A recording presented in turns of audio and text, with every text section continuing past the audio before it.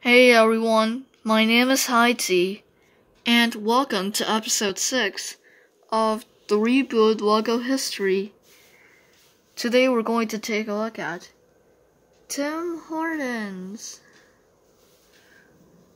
This idea was requested by Tim's at Home. Let's take a look at the short bio because we probably know what Tim Hortons is. So, it is a chain of bake shops founded on May 17, 1964 in Ontario, Canada, by Tim Horton and Ron Joyce. Their headquarters are in Toronto, Ontario, Canada. As of December 31st, 2018, there are 46 locations.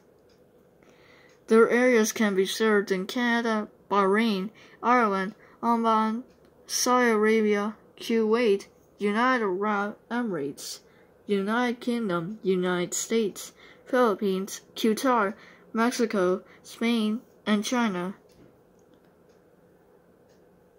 Its key people are Alex Bering, Chairman of Restaurant Brands International, Joe Sell, CEO of Restaurant Brands International, and Alex Macedo, President of Tim Hortons. And its website is timhortons.com, so let's check the website.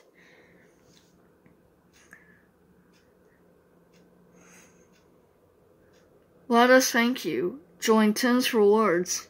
Join Tim's Rewards by Tim Hortons to get our special treats and exclusive offers. Join now. So let's get back to the logo history. And so without further ado, let's get started. 1964 to 1990, we have the word Tim Horton in red text, and we have a bunch of donuts, and it's inside this white oval with brown outline. Over here, we have some brown and yellow stripes, and over here, this is the rounded shape called a banner, and then we have the word donuts, and in brown text, and it's inside this yellow oval with a brown outline as well. 1990 to 2016, we have the words Tim Hortons in red text. And these are the other versions. So over here, we have the version with the slogan, Always Fresh. And over here, there's a version where on the bottom it says Cafe and Bake Shop. 2014, this is their 50th anniversary. So we have the numbers 5 and 0 in brown text with white outline, and there's a line connected to the cursive one. And over here, we have a red oval with white outline, and we have the words Tim Hortons in white text. And on the bottom, it says since 1964. And these are the other versions of the 50th anniversary versions. So we have the red print version, and this is the same version with, over here, the same, saying Cafe and Bake Shop. 2016 to 2017, we have a wider version of the Tim Hortons logo, so we have the words Tim Hortons in lighter red text.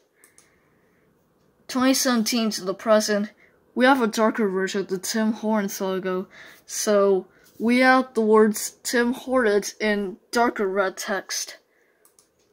And finally, 2018 to the present, we have the words Tim Hortons in a vertical position.